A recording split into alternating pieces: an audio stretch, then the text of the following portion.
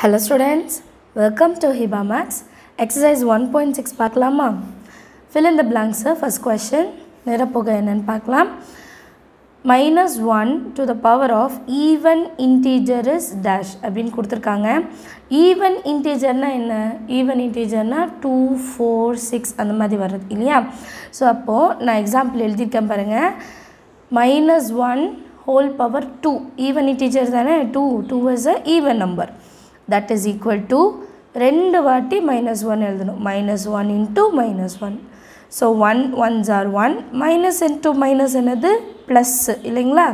So answer வந்து +1 அப்படின்னு எழுதணும். So தமிழில் question பார்க்கலாமா? -1 பவரில் வந்து இரட்டை முழு எண் என்பது டேஷ் ஆகும். அதே தான் எக்ஸாம்பிள் ஆல்ரெடி நான் உங்களுக்கு எக்ஸ்பிளைன் பண்ணிட்டேன். ஆன்சர் நீங்களும் 1 அப்படின்னு எழுதிடுங்க சரிங்களா?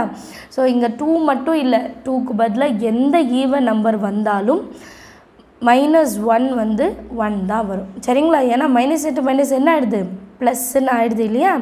அண்ட் நிறைய பேருக்கு இந்த டவுட் இருக்குது. பவரில் இருந்தால் -1 into 2ன்னு எழுதிடுறீங்க. இது வந்து ப்ராக்டிஸ் பண்ணும்போது நிறைய பேர் பண்ணுற தப்பு. மேலே 2 இருந்தால் இந்த நம்பரே 2 வாட்டி எழுதணுன்னு தான் அர்த்தம், into 2 பண்ணணுன்னு கிடையாது சரியா? இப்போ செகண்ட் கொஸ்டின் பார்க்கலாம். For a not equal to 0 a power 0 is dash சரிங்களா? இப்போ ஏவோட வேல்யூ 0வாக இல்லாமல் இருக்கும்போது ஏவோட பவரில் 0 இருந்துச்சுன்னா அதோட வேல்யூ என்ன அப்படின்னு கேட்டிருக்காங்க. நான் நிறைய வீடியோவில் சொல்லியிருக்கேன். 100 பவர் 0நாலுமே ஆன்சர் என்னது 1 அப்படின்ட்டு இல்லையா? எந்த நம்பராக இருக்கட்டும், எவ்வளோ பெரிய நம்பராக இருக்கட்டும், அதுக்கு பவரில் வந்து 0 அதுக்கு மேலே 0 கொடுத்துருந்தாங்கன்னா அதோட வேல்யூ என்னவாக இருக்கும்? கண்டிப்பாக 1 தான் இருக்கும். ஸோ அதான் நான் எழுதியிருக்கேன். அடுத்தது பாருங்கள், 4 power -3 5 power -3.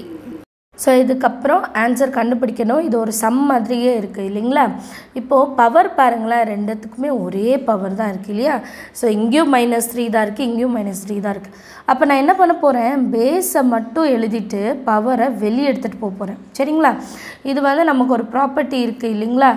a power n into b power n is equal to a into b whole power n சரிங்களா? பவர் ஒரே மாதிரி இருந்தால் அந்த பவர் என்ன பண்ணிடலாம், பொதுவாக வெளியே எடுத்து எழுதிடலாம், மேலே எழுதிடலாம், a into bன்னு எழுதிடலாம்.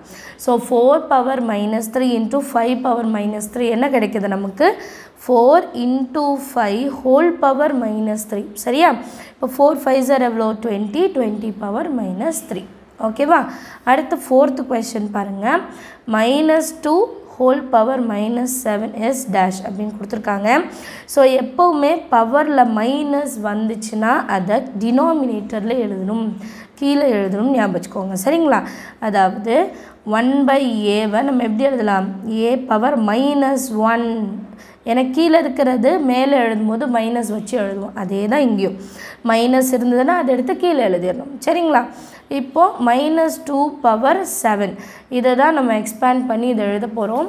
நான் சால்வ் பண்ணி காமி -2 into -2 into -2 into -2 -2 -2 சரிங்களா? 7 வாட்டி -2 எழுதணும்.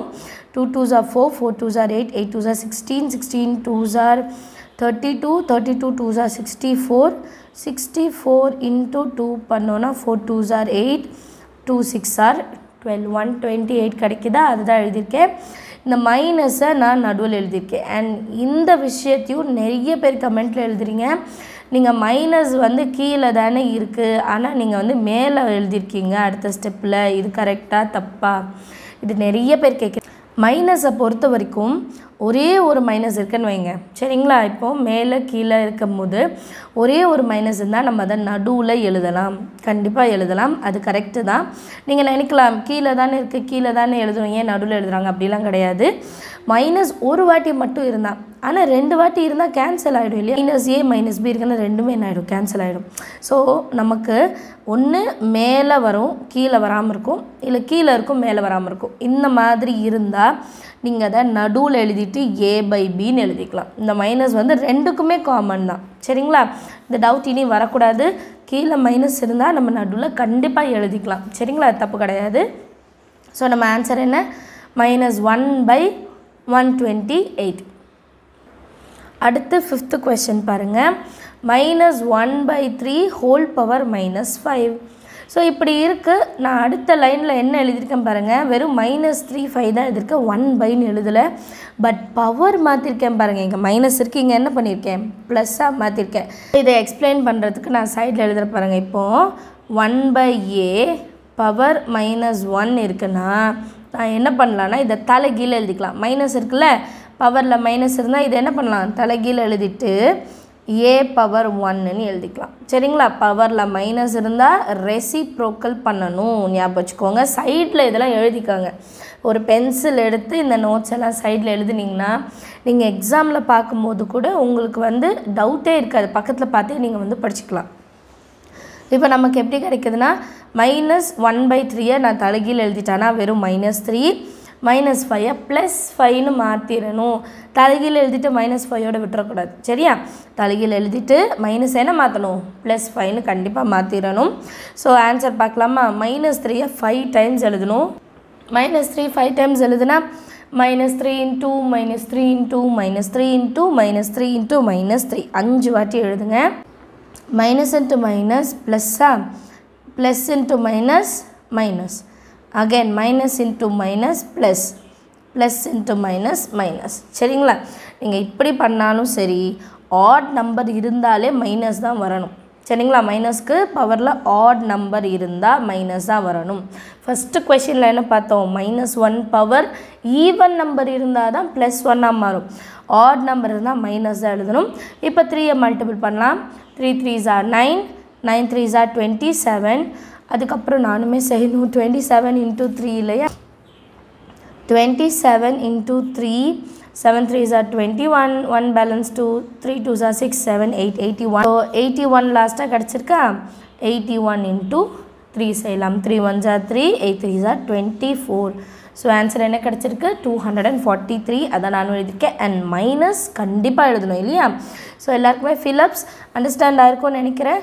இந்த பவரில் வர மைனஸ் ப்ளஸ்ஸை பற்றின கான்செப்ட்ஸ் அண்டர்ஸ்டாண்ட் பண்ணுங்கள். இது நமக்கு லைஃப் லாங் வரும். 8th நின்றாது, 9th போனாலும் சரி, நீங்கள் அடுத்து 10th எழுதுவீங்க. இல்லை நிறைய காம்படிட்டிவ் எக்ஸாம்ஸ், இப்போ 8th ஒரு காம்படிட்டிவ் எக்ஸாம் இருக்குது, அதோட நோட்ஸும் அனுப்பியிருக்காங்க ஒரு ஸ்டூடெண்ட். அதை பற்றியும் நான் ஒரு வீடியோ தனியாக செய்கிறேன். ஸோ அதெல்லாம் படிக்கிறதுக்கு இந்த பேசிக்ஸ் ரொம்ப முக்கியம். இந்த பவர்ஸோட பேசிக்ஸ் பற்றி கண்டிப்பாக படிச்சுக்கோங்க. இந்த வீடியோ உங்களுக்கு யூஸ்ஃபுல்லாக இருக்கும்னு நினைக்கிறேன். இந்த வீடியோ யூஸ்ஃபுல்லாக இருந்தால் கண்டிப்பாக ஒரு லைக் பண்ணுங்கள். மறக்காமல் நம்ம சேனலையும் சப்ஸ்கிரைப் பண்ணிவிடுங்க. உங்கள் ஃப்ரெண்ட்ஸ் சர்க்கிளையும் ஷேர் பண்ணுங்கள். தேங்க்யூ ஸோ மச் ஃபார் வாட்சிங்.